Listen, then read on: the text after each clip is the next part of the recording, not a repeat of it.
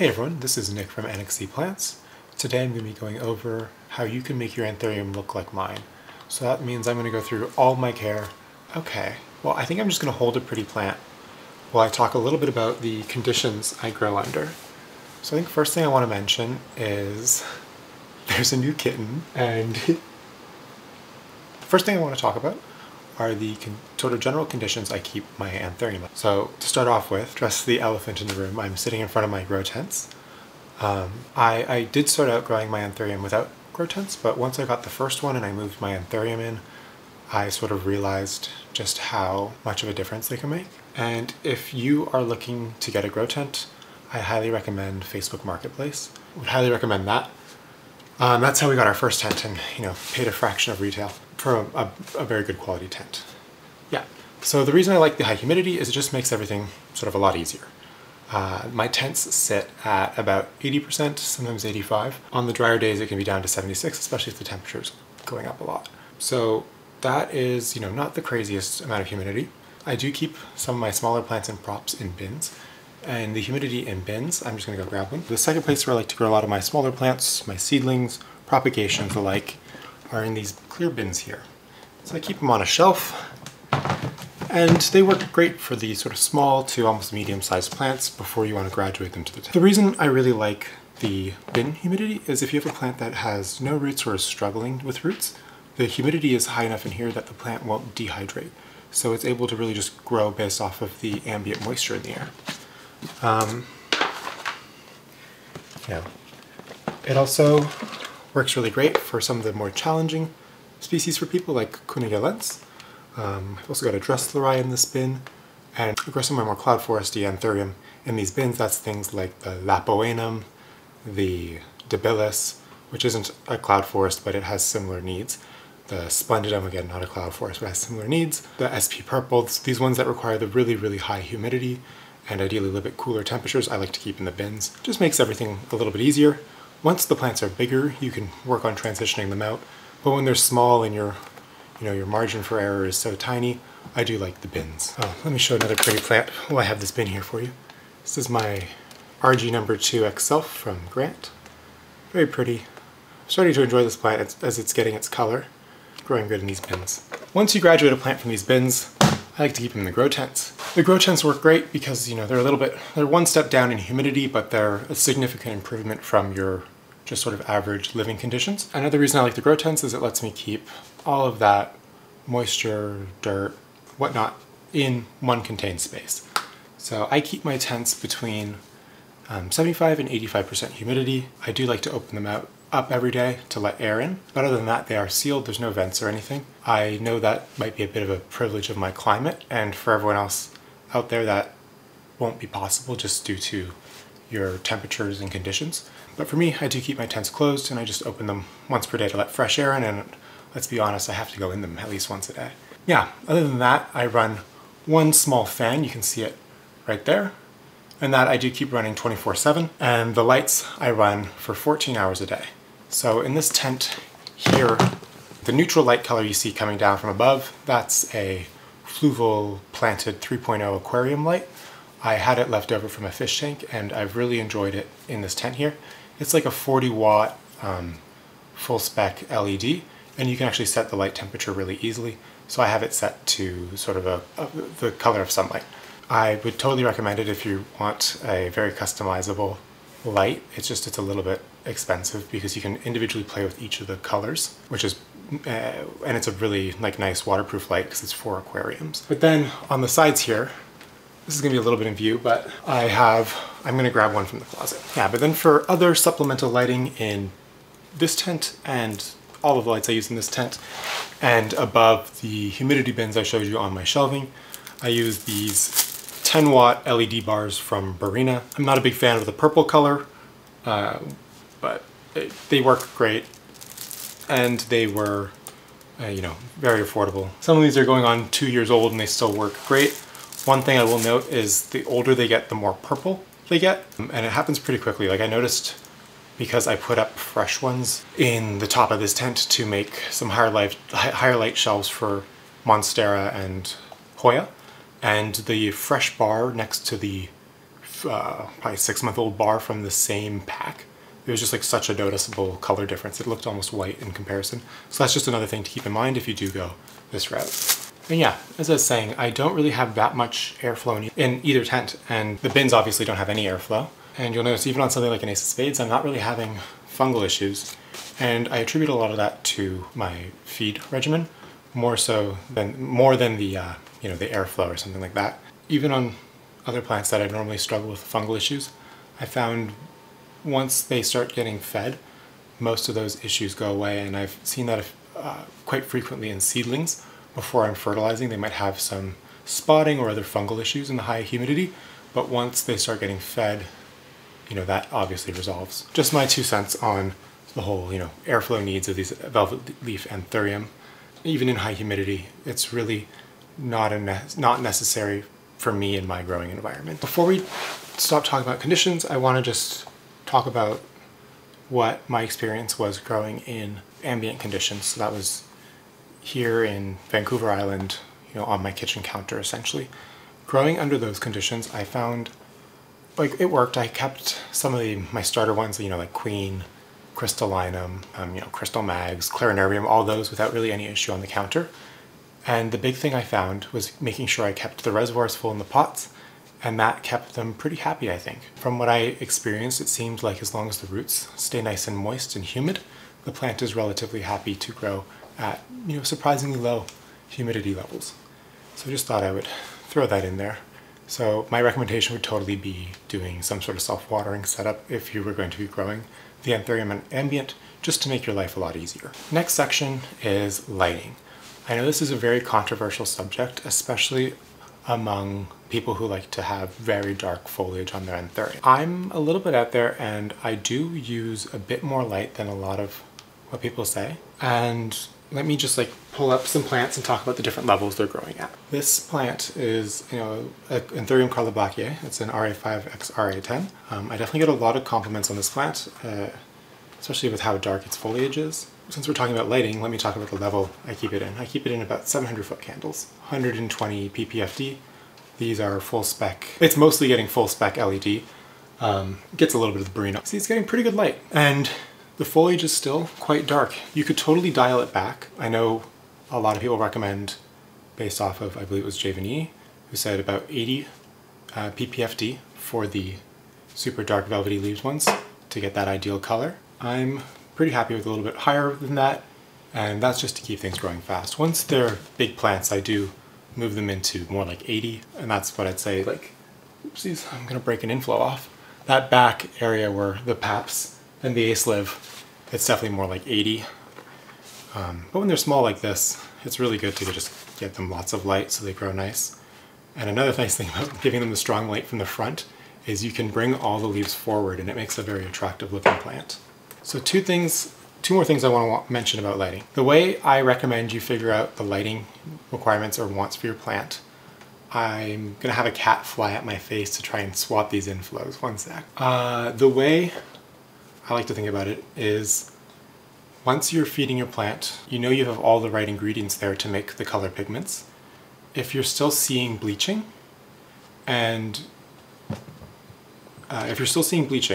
start stepping back the light a little bit. You still see bleaching, step it back a little bit more until you just don't really see it. And I think an important thing to remember is it can take a long time after the leaf hardens for the color to fully come in, and it might still look a little bit washed out. I like to say almost until the next leaf is finished. A lot of times the color can continue to darken, especially on things like the Carla, the Ace of Spades, and the Paps. I noticed that a lot, that it really takes until the next leaf has come out for the color to really fully be there. And like I said, once you dial in your light, I like to sit just under where I get a little bit of bleaching. I can totally get the colors on even a plant like this just a touch darker if I were to lower the light some more. However, I like to keep it up at a bit of a higher light. I always worry that, maybe a new leaf will grow in on a different plant and block it, and then suddenly it won't have enough light and it'll get root rot. I haven't had that issue, it's just, I'm sure, some paranoia, but that's just my thoughts on it. I like to keep the light levels a little bit higher.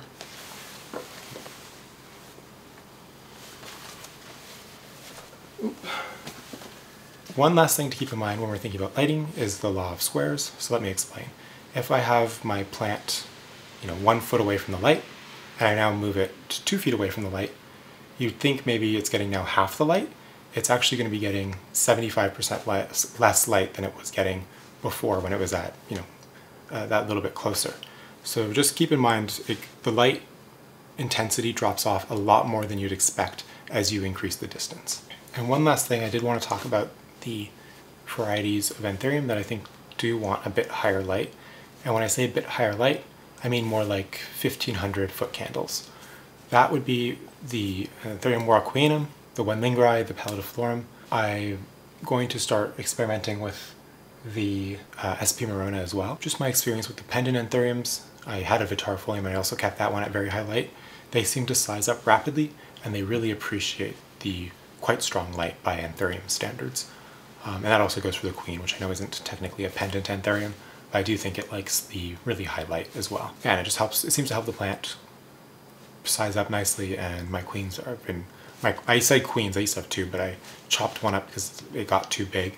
But my remaining Queen, it flowers constantly for me and it throws leaves at a pretty good pace, and they're getting, I think, close to, they're past 3 feet, so they're quite huge. They're quite huge, which is just really nice to have. So would definitely recommend increasing light for your Queens. Pendant Anthurium, fun thing, it'll actually make your pallidiflorum a little bit narrower. At least that's my experience. The next section I want to talk about is Anthurium substrates and sort of the different things I grow my Anthurium in and why I would pick, one substrate or the other, and how I came to develop the mixes I use. I think to start off with, I'm going to talk about my pon, and I call it pon. It's just a, inorganic mineral substrate made up of 4 parts perlite, 2 parts pumice, 2 parts lava rock, 1 part fluval stratum. I've sort of developed this as an alternative to Lechuzopon, just because the little bit I used I found a bit heavy and it was expensive and somewhat difficult to source. So I wanted to create a pon recipe I could make locally with what was available to me, and I wanted to include the different products that I had found sort of beneficial. One of them, being fluval stratum. When I started my Anthurium journey, I definitely used quite a bit of it. I had experience with it in fish tanks, but and transitioning into the plant hobby, I found it really great for growing especially small plants. So starting off there, I was diluting it with perlite and whatnot, and then out of that process I sort of developed this pon recipe to use the absolute minimum amount of fluval, because it's not the cheapest, while still maintaining a lot of the benefits of the fluval and the other things for rooting and whatnot. I use this for everything from seeds to large plants. I mean, it works great. Let me hold it up so you can get a look at it. Hold this up to the camera. See, it's just like it's not even that coarse. And I find it works absolute wonders. I get great fluffy roots. And one of the nice things about it is it sits wet, but it's still very airy. And that seems to be the magic combination for these Anthurium. I like to keep lots of different things in them. I don't use pon in these big black pots, and that's just because the net pot portion has holes that are bigger than the size of my substrate particles or particulates, so I don't want to deal with the mess of that sort of settling in and until it holds its shape, so I don't use it in that. See, get it up there, you can see what the texture of it looks like. Yeah, I've been using it now for over 2 years, and before that I just used a chunky aeroid mix. Big reason I like the pon and all and my other mixes is I'm able to grow everything in self-watering pots. So that's just a pot with a reservoir component and then wicks, and that lets them hold I'll just say a month's worth of water, or in this case nutrient solution, and holding all that, it makes watering a lot easier. So from what I need from my substrates is the ability to constantly be sitting wet without going anoxic. That was the need, and this is how I sort of answered that need and developed it.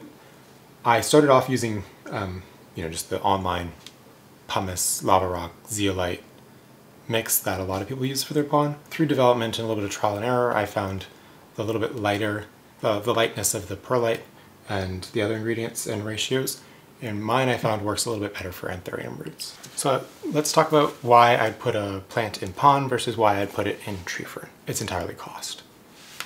If I know a plant could do okay in either, I would probably put it in pond. If I know it's a little bit more challenging of a one or a slower grower, I do prefer the tree fern. And that's just because I've found some plants to be intolerant of pond and other plants to be, and I've yet to find an Anthurium that doesn't like the tree fern mix. And I don't know, just sometimes like I grow a lot of hybrids and a lot of duplicate hybrids, and I'll sometimes have one of the hybrid not like pond and just constantly be rotting its roots over and over and over again. But if I put it in the tree fern mix, suddenly it's fine and it's growing again.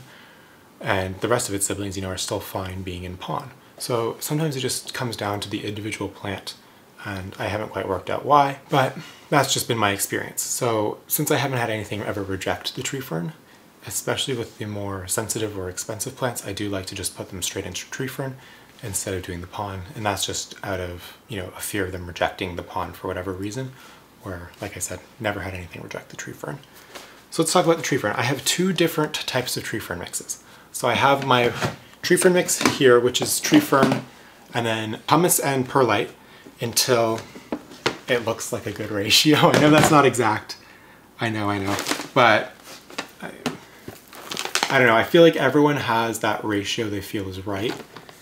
And for me, that was sometimes batch specific, which isn't a great way to do things, but it's just how it is.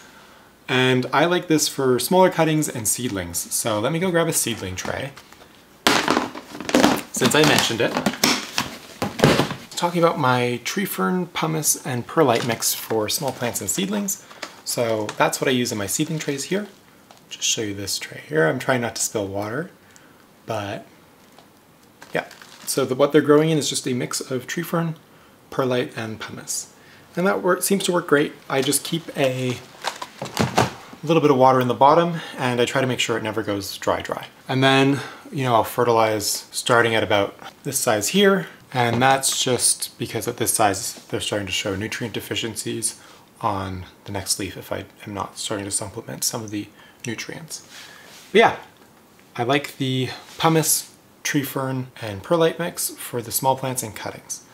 And that's just because they tend to be in smaller containers and the bark pieces will take up too much volume in that container, so I omit them from the mix. The last substrate I use is what I think in my previous video I called my big boy mix. And that is equal parts tree fern, orchid bark, and my pon. The reason I use my pon is it's already mixed up usually, and already mixed up washed, and it has, you know, a little bit of everything. If I was to make it from scratch, I probably wouldn't put in the black lava rock, but otherwise I would put all the other components in. And then to that I add up to 2% by weight biochar. I usually just eyeball it. It's a powder, and I make sure I don't use too much. And then I also like to add kelp powder to that, so that's just kelp that's been incinerated and powdered. The reason I add that last part is it's really good for stimulating root growth. When you put into the new mix, and a lot of my plants are going from pon into the tree fern mix, so I like having the kelp powder in there to stimulate root growth while they're in the transition phase. I need to make soil, but hopefully you can get an idea for the particulate size. No, not the chunkiest mix, but Anthurium like to be moist, so the finer mix works great for them. Next up, I want to talk about water and watering. I think one thing that people underestimate is the impact of chlorine and chloramine on the, especially appearance of your Anthurium. A lot of the ringing around the edge can be caused by the chlorine, chloramine, and other impurities in your water. So I'm very fortunate. My tap water has about 7 parts per million, just straight out of the tap. It does, however, still contain chlorine and chloramine. So what I do is I just run it through a very basic, like, charcoal pitcher filter. And that does a good job getting rid of the chlorine and the chloramine. It doesn't get rid of all of it, but since my tap water is pretty dang close to RO water, I don't really bother doing any heavier filtering. That being said, I would love to eventually get a barrel set up with a reverse osmosis thing, sort of like what saltwater fish tank people do. And that's just because I go through like 30 gallons of nutrient solution a month. There's a kitten, I don't know if you can see him. But that requires a lot of filtering, So I mean, it's not that much work to just, fill up the big thing that drains through, but it's a little bit annoying, so it'd be nice to have it just running in the background. If you live somewhere with not the greatest water, definitely make sure you're filtering it. It can help. Not every Anthurium is going to need it. A lot of them are very hardy and won't show any signs, but some of the more pain in the ass ones definitely will notice the difference between filtered water and unfiltered water. And lastly, if you are, let's talk about watering. So like I was saying before, I like a substrate that can sit. Yeah, and like I was saying in the substrate section, when it comes to watering, try to think of your Anthurium substrate as being able to be watered every day. That's how chunky and airy it should be. But it should also be moist every day. It's a bit of a hard combo to nail, but once you can nail it, I like doing it through self-watering, but if you're like a die-hard waterer and you can make a good chunky mix that never dries out to the point that your Anthurium are angry, all power to you. I've just built a care schedule that works for me in my environment, and for me that looks like a self-watering pot with a nutrient solution reservoir. So yeah, let's talk about what my watering looks like. I showed a little bit before. I'm bringing this into frame and then I'm going to carry it out of frame because I don't have space here. This is what I mix my nutrient solution in. It is a 5-gallon jug, and it has this little battery-powered pump. I usually leave it plugged in, but I found 3 pushes of it is about 1 gallon. So when I'm swapping out my reservoirs, I take an empty pot, and I take my plant. So I take a bucket, I take my plant I'm wanting to swap the reservoir on, in this case, beautiful King of Spades.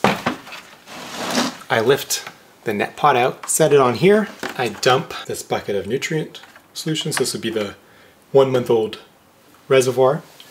Take that, dump it down the drain, and I put 3 pumps from that 5-gallon jug into the black pot, and I put the plant back. I like to pour a little filtered water on top just to wet everything. I don't think it does anything, but that is something I do. And that's it, once a month. That's the extent of my water. All I have to do is dump the reservoir and then fill it back up with about 1 gallon. Another tool I use while watering is this spray bottle. And it's just the sort of thing you pressurize, and it has a wand attachment, and it's really great for spot watering or the smaller things. Obviously I don't want to spray 1 gallon through that because it'd be very annoying to pressurize the bottle. For the small stuff, it works great. And for watering these little square pots while you're in a tent, it's super handy. I know I kept emphasizing the importance of making sure your Anthurium don't dry out, and that's just because when we look at the environments these Anthurium come from, they are, almost perpetually being rained on. Even in the quote-unquote dry season, they'd be receiving, I looked it up, they receive more rain than we receive here in the Pacific Northwest during our wettest months. And that's during their dry months. Anthurium really don't ever want to be what we would ever consider dry. They do always want that access to water, and that's going to help you maintain lower leaves and the appearance of the lower leaves. Okay, next section is going to be on fertilizers. This is where things get a little bit controversial. I'm a pretty heavy fertilizer, so to Anthurium people that's an EC of 900. If you grow other things, that's not that crazy. So for me, my fertilizer routine is a multi-part hydroponic fertilizer. Now I get a lot of people thinking that it's just a bunch of unnecessary parts, so let me explain why there's so many parts.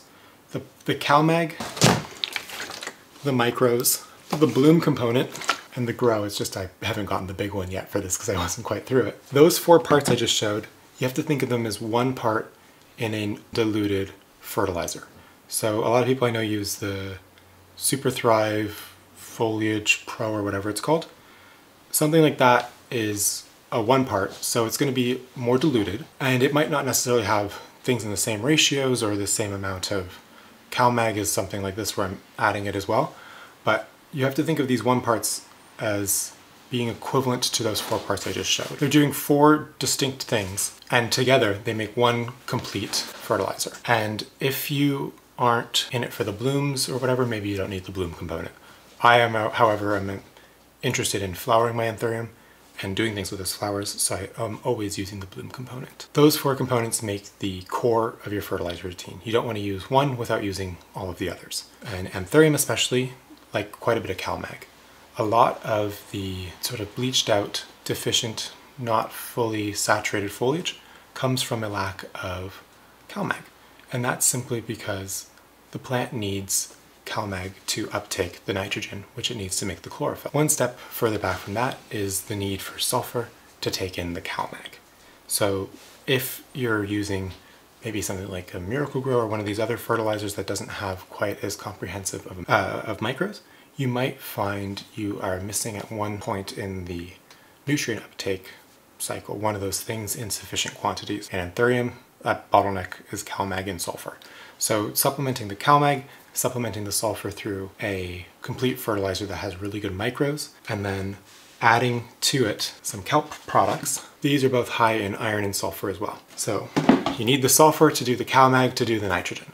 And that's how you get really deep greens, is by fully having all these available. Also, a lot of the other pigment compounds need these micro and trace nutrients.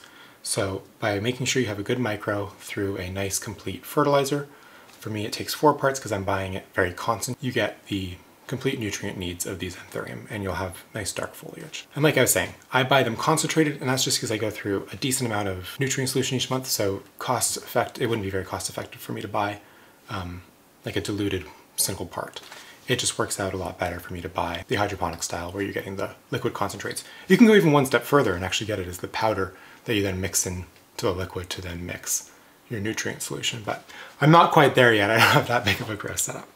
So like I was saying, you're going to want good sources of sulfur and iron for Anthurium, and maybe you just want to step it up a little bit.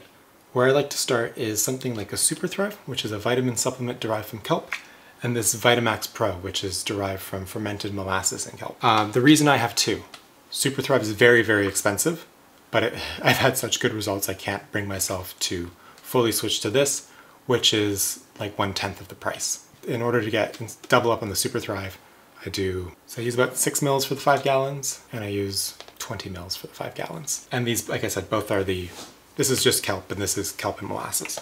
And they both are great sources of sulfur and iron, as well as other, more and complex nutrients. I also add diamond nectar, which is the humic and fulvic acid. This is great for building a healthy microbiome in your substrate, and it feeds a lot of good stuff, and it also provides some other things that allow your plants to uptake nutrients a little bit better. I like it, the thing, but it's definitely a product I use and have, I have great results, so it's not something I'm looking to potentially eliminate from my nutrient regimen. Okay, and then the last part I use is the Orca, and this is the liquid myco and bacteria inoculant. So it has a few different types of mycorrhizal fungi and good bacteria. So these is, you supplement with this and it helps build a healthy microbiome that can digest the nutrient solution and any sort of waste or ick in your root system. And it just makes sure that because if you don't have the good stuff, the bad stuff has a much easier time taking hold in your root ball. So I like to do it. It also it digests the nutrient solution and makes it extra available for the plant. And then the fungi actually form a symbiotic relationship with the roots to uptake the nutrients in exchange for sugars. And one other thing to keep in mind is a nice high quality hydroponic fertilizer is also going to accumulate salts at a much slower rate. And salts are just sort of excess nutrients that are because the plant doesn't take things up at the rate you're applying. And good fertilizers don't precipitate out as much salts. And another thing, like I touched on earlier, to keep in mind is since I'm growing these plants to flower and produce berries, I'm going to have a lot more P and K than you might necessarily need in your solution at home. But I hope if you're here watching my Anthurium video, you are interested in breeding your Anthurium, because it's just such a fun part of the Anthurium hobby. Okay, and I know I touched on this earlier, but my EC is 900, and I keep my pH between 4.5 and 5. I like that range because the bad bacteria that causes root rot can't survive below a pH of 5, I believe. Also, it's within the recommended manufacturer pH range on my nutrient solution line. So it works out for more than one reason. So another thing is I keep my nutrient solution between pHs of 4.5 and 5. It falls within the manufacturer recommended range of the nutrient solution producer, first of all, and it at that lower pH, the harmful bacteria that causes root rot can't survive. So it has a harder time. You reduce your risks of root rot at the low pH. An additional benefit of the low pH is it aids in the uptake of iron. Iron is especially useful in producing these dark and red pigments in Anthurium. Next up, to my nutrient solution, I do add silica. Now, with silica, there's two versions or formulas that are commonly sold: potassium silicate, which I do not recommend, and this, which is monosilicic acid. So the monosilicic acid is the version of silica that is actually beneficial to the plants and is bioavailable. The potassium silicate is better used as pH up. It's not a good nutrient. So stay away from the potassium silicate and instead look for the monosilicic acid. Now, another thing with silica is it is one of those things that can cause nutrient lockup and build up in your substrate if you're not being careful with it. However, I think the benefits of it far outweigh any sort of risk from that. And as long as you're not heavily fertilizing seedlings or smaller plants that aren't growing, you should not have too much of a risk for nutrient lockup, especially if you're regularly repotting a plant. If you're not doing that, definitely be flushing it with just pure filtered water. Now, the benefits to silica. A lot of people will say maybe it doesn't do anything or they don't notice any benefit. I use this in every watering. It's a base component of my nutrient solution. If you're not using it, and before I used it, I had some issues with certain plants, especially the King of Spades and the Bessiaeaf, having very warped leaves. And after, one of the leaves were no longer warped. And that is like a benefit of silica. Silica helps with the strengthening of cell walls and making sure that the cell walls are, their full proper shape. Now, another benefit of that is it makes the plant more resistant to stress and pests. So I definitely recommend silica for all of those benefits. Like I said, not essential, but if you're having a challenging Anthurium, one of the things that could be missing is something as simple as silica. Because again, it is an essential nutrient for these plants, and if they're not getting it from the substrate they're in or the fertilizer they're being fed, they have no way of making it magically appear in the pot, and it is an essential component. Okay, next I want to talk about repotting, sort of the timing, the sizes, my approach to it. So I think to do it, I'm going to go from seed up until full grown. So starting off with how I keep my Anthurium seeds. So seeds off my own plants, I keep in these takeout containers. Got them at Costco. And I just, sow a bunch of rows in them, and then they just grow. And then once they get to the point where I'm worried about them hitting the lid of the container, I transfer them either into the seedling tray like I showed earlier, or sometimes into these little square dessert pots. And this guy's just potted up in Pon. These guys were in the tree fern, perlite, and pumice mix. So this is sort of my smallest sized pot, and I don't really like potting things into here. It's normally just when, for small things, I'm not looking to grow long term. This is a little queen prop. This is a Papex Bess I made a few months ago. Alternatively, after going either from this or the seedling tray, I pot the seedling into one of my DIY wick pots. And this is just a little black 3.5-inch hydroponic net pot with some nylon rope that I've cut to be the wick, and then inside a 32-ounce food storage container. And then to make the net pot sit nicely into it, I cut a circle in the lid for the 32-ounce container, and that works to hold the net pot up by its lip. And yeah, so I pot the little seedling boys into here, and they do great, growing from a little thing up like this, all the way up to a huge plant like this. I mean, not huge, but comparatively. And this plant I brought out as an example of what happens if you leave a plant underpotted for too long. So you can see the leaf size of the last 3 leaves have really stalled out. And that's telling me it is root bound and really due for an up pot. So this is sort of the limit of a seedling grown to this size. You can get away with it if you started with a bigger leaf, obviously. You could have a bigger plant, but this guy has more than rooted out this pot and is definitely ready to move into, you know, a pot like this, which is more like a 5-inch. Yeah, I'd probably estimate that 5.5 inch net pot from the 3.5 inch net pot. And these guys, I know I showed them earlier, but again, this is another wick and reservoir pot. These ones have an indicator. I don't trust the indicators. They lie. I instead like to figure out how long it takes the individual plant to go dry. A plant like this definitely won't go dry in a month. A plant like this, especially with the pot extender, you know, it's going to be evaporating even more. It might go dry more like every 3 weeks. And in that case, I just top it up. A plant that's growing that fast, that is ripping through the reservoir, can definitely make do with a little bit of extra feed. Now I want to talk about when to repot your plants. I'm a big believer in waiting in between leaves if the plant is delicate. If it's a pap, do whatever you want to it. It'll probably be fine.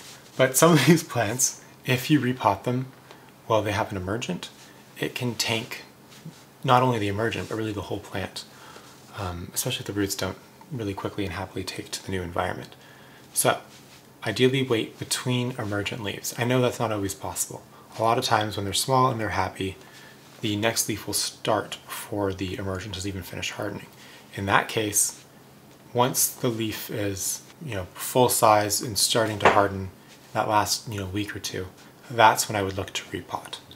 And that's also, again, when I'd look to cut, if I was looking to cut. And that's only on the plants that it's not possible to wait in between leaves. Now, like with anything, when it has the emergent, it's going to be a lot more vulnerable to stress. So be careful. And I'm just explaining what I do. If it doesn't work for you, don't do it. Do what works for you. And another thing with Anthurium, if you're doing them in self-watering especially, don't be afraid to really up-pot these plants. Now, I'll put sometimes a pretty small plant into even one of these huge black net pots. And the reason I can do that, and the reason why you probably wouldn't want to do that if you were a non-self-watering grower, is the difficulty in keeping such a large pot moist enough for a small plant at the top to be able to survive in it. The advantage of the self-watering is it's consistently moist, so the little plant is able to establish in the big pot. And what I do is I just plant the plant deeper in the pot, and as it grows the stem, I just fill up the substrate with it. That works really good for, you know, the little plants that have enough petiole to make it over the edge. I find that's more of the limiting thing, making sure the plant has enough petiole length to reach over the lip of the pot. Now, I know I was talking about cuttings. Let's get back to cuttings. I also keep cuttings in pots like this. Here's a Wendy prop from my one lingera video. You can see the new leaf. And it's actually working on another leaf already. But yeah, they work great for props too. Definitely recommend doing everything in self-watering. One of the nice things about props is you don't have to swap the reservoir until there's new growth. So what I usually do is with a prop that's not growing is it gets the one reservoir when I take the cutting, and then I wait, and when there's new growth or the new leaf, I finally give it a swap. So that means sometimes I don't have to water a propagation for, you know, 2, 3, 4 months. That makes watering a lot easier. It really cuts down the amount of work you have to do when you can just set a plant and forget about it for several months until it's growing again. Because I know like a popular topic on YouTube right now is plant burnout.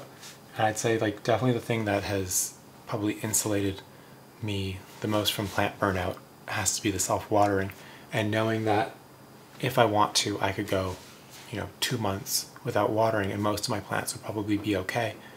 Some obviously would not, or would be through the reservoirs too quickly, but by and large, especially my big plants in the black buckets, would be totally fine for several months without any intervention, which just is, you know, such a weight off your shoulders if you're stressing about getting to watering, you know, on a particularly hard week. It's nice to know you can just take a week off. Now let's talk about propagating. I know I touched a little bit on when I propagate. Let's talk about how. One thing I would really recommend for smaller and more difficult propagations is getting yourself you know, just a really like a medical disposable razor. This came out of a high school biology dissection kit, but you can get them, medical razors, really anywhere. And they're nice, they're cheap, and they're disposable. I reuse them. I'm not doing surgery, and I don't need a perfectly sharp one every time, but they will be significantly sharper than, you know, a kitchen knife or anything like that. And it works great for taking really small, delicate props. So I recommend, you know, if you're trying to remove a seedling butt or cutting in a very small, tight space, using one of these razor blades, because you can cut right through the plant, no problem. Now, when you're propping an Anthurium, let's use this guy as an example, because it has a really nice, visible stem there. So you see where there's a little bit of gap between the root and you see the leaf connects into the stem. You're going to want to cut in between. Now, on a plant that's as rooted as this, I could definitely take a cutting, you know, right up here up at the top, leaving behind just a couple roots. But I always recommend leaving your top cut with at least a few healthy growing roots, no matter how low you have to go. And if you can't give it that, you probably shouldn't cut. Top cuts especially can go downhill really fast or take forever to recover if they don't have a good amount of root. And when I mean forever to recover, like a rootless little mid disc will have a new leaf and new growth before your top cut roots or bounces back. Like, that's how bad it can be. Like, I call it Anthurium purgatory. So yeah, definitely make sure if you're taking a top cutting, leave it with some healthy growing roots. What I do once I've cut it, and to make sure I prevent infections, is I always disinfect my cutting implement, whether that's scissors or the razor blade or a box cutter, whatever I use. I disinfect it with usually just rubbing alcohol, or I wash it with soap and water. Reason I do that is to reduce the risks of rot. If it's a very sensitive plant, I will probably wash between each cut. Do I usually do that? No. What I don't do is chop off root rot, then use those scissors to cut the stem. I'd probably go get a fresh pair of scissors, or again, wash them with soap and water. And that's just because I don't want to tempt fate. After I take my cutting, what do? I use this gel. I don't think it's meant for aeroids. I use it because I have it. I'd probably look to do a powder instead next time, just so it sticks to the wet wound. But I use this gel. Let me go grab it. I just use this gel rooting hormone. And it has, you know, I think antibiotics and a fungicide in it. And I apply that to the cutting, you know, both sides. And I have it. I use it. I can't say that I have 100% success rate with cuttings, because, you know, I don't, but I have a pretty good with keeping cuttings alive. I'm not going to necessarily attribute it to this. I think the big thing is using a sharp, clean knife so that the wound isn't too rough for the plant. And then again, after I take my cutting, I like to give it as much humidity as I possibly can, because this plant has now lost its, you know, its healthy established roots for uptaking that moisture. So if you have a hardy Anthurium, totally good to just probably take those cuttings, throw them in the tent, maybe even ambient. I wouldn't do it, but definitely tent or bin. Bin for the ones that, you know, are either rootless or have a lot of foliage, very little root, but sometimes that's not an option. And in those cases, I do just do it in the tent. You know, a good example would be if you take a top cutting off of one of these huge plants here, you obviously can't put it in the bin, but a plant like that is going to be pretty okay bouncing back in the net pot in the tent, and that's because the net pot provides it with the constant source of moisture. Again, another advantage to the self-watering. Cuttings establish really well and really easily with a high success rate in that constantly moist environment that the wick provides. And a little bit about substrates. I mean, I put my cuttings into either my pond, my aeroid mix, or the tree fern pumice perlite mix. I think the big thing is if the mix stays airy, which all my mixes do, so they're all fine for rooting and recovering cuttings in. It's just a matter of personal preference at that point. Okay, last thing I think I'm going to talk about is the hybridization process and what the tools I use to do that are. Now, first off, I want to talk about this quickly so I can put it back in the freezer. And that's going to be where I store all my pollen. So what I do is I just have a big Ziploc, like I said, in my freezer. And in it, I keep all these little tubes. These are called Eppendorf tubes. And what I do is I really don't know if I'm going to be able to show this on camera, just with how fine it is, but I write in Sharpie the species, you know, which species, obviously which specimen it is in my collection. So this says Carla 510, and then the date, and that's just so I know how old the pollen is. I'm going to quickly put these back in the fridge. in the freezer, and I'll get back to talking about the pollinating process. Like I was saying, get these Eppendorf tubes off of Amazon, along with these just really cheap disposable paintbrushes.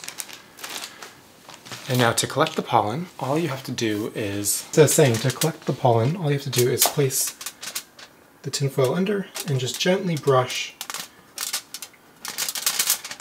the inflorescence, and onto the tinfoil you'll collect all your pollen. I don't know how visible it'll be on camera, but to my eye right now I can see quite a bit of pollen collecting here. Okay. And what I like to do, fold the tinfoil. What I would then do is gently brush into the Eppendorf tube all of that pollen. Can't really do this on camera that easily. You know, it looks something like this. Normally wouldn't do it quite so brazenly, but you know, all it takes is brushing that pollen in. And then all I do is write, you know, in this case BVEP and today's date, so Friday the 13th. So once you've collected some of your own pollen, you can obviously go about pollinating your Anthurium. Now, I don't have one that will be visibly receptive, but I did take a good photo recently of actually that flower I just collected pollen from when it was receptive. So I'll show that here. And when you see that stigmatic fluid, so that's what the little water droplets you're seeing on the tip of the flowers. So it's actually a compound flower. Each of those little nubbins is what I like to call them, are the individual flowers. And each one will produce stigmatic fluid at the tip. Sometimes the Anthurium don't have as pronounced. They're instead internal. And then in that case, in the little divots is where you'll see the stigmatic fluid. And when you see that, that means the Anthurium is receptive, so you can apply pollen. Now here's where it gets a little bit complicated. The hybridization process is easy. Knowing which plants are going to be compatible is the hard part. And here's where it gets even more confusing. They're essentially all compatible if you're willing to try enough times and you're patient enough. Now they're not all compatible. Let me just make that clear.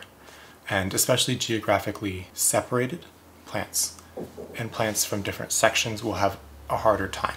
I just don't want to say anything can't be done, because weirder crosses have been done and will be done, and it seems like just about all of them, if they're capable, are of making babies, are able to hybridize. It's remarkable. It's so interesting about Anthurium is the ease and variety of which you can hybridize. So definitely don't be dissuaded if it doesn't work out a couple times. You know, I've tried some hybrids, you know, 3, 4, 5 times before I had success. And like I was saying, when it's receptive, you apply the pollen, and then in 2 to 14 months, depending on the species, you will get berries with seeds. I wish I had a plant that was berrying right now. I don't, but I can show you pictures of what the berries look like, and it's so easy. You just pluck them right off and squeeze them, and a little seed will pop out. And then around that seed there is an endocarp, which I recommend you soak, and they puff up and they fall off very easily. And after that, like I showed earlier, you just can sow them in a tray or in cups, whatever you want to do, and you'll get little seedlings pretty quickly. Yeah, all in all, I'd say definitely it is such a worthwhile and rewarding process to do, and Anthurium make it really easy. Yes, I'd say I think that just about covers like my Anthurium care and knowledge 101. I get a lot of questions about how I grow, what I do, so I wanted to try to answer all of my frequently asked questions in one video and do my sort of my guide to Anthurium. So we can call this that. I really appreciate you guys watching to the end. You know, if you have any comments, questions, please leave them down below. Give me a like, make sure you're subscribed. I will see you next time. Thanks again. Now, if you're still here, I think I'm going to introduce the kitten you've been seeing probably throughout the video intermittently, as it's been terrorizing both me, my laptop, and the plants. So let me grab him. This is Charlie. He's I think 13 weeks old now. He's a male ragdoll. We've had him for just over a week. So he started to settle in and turned into a little terror. He's a great little kitty, very friendly. I'll be showing lots more of him on the channel, I'm sure. Figured I'd introduce him here. I already showed him on the Instagram, but here's our little dude. Bye for real next time.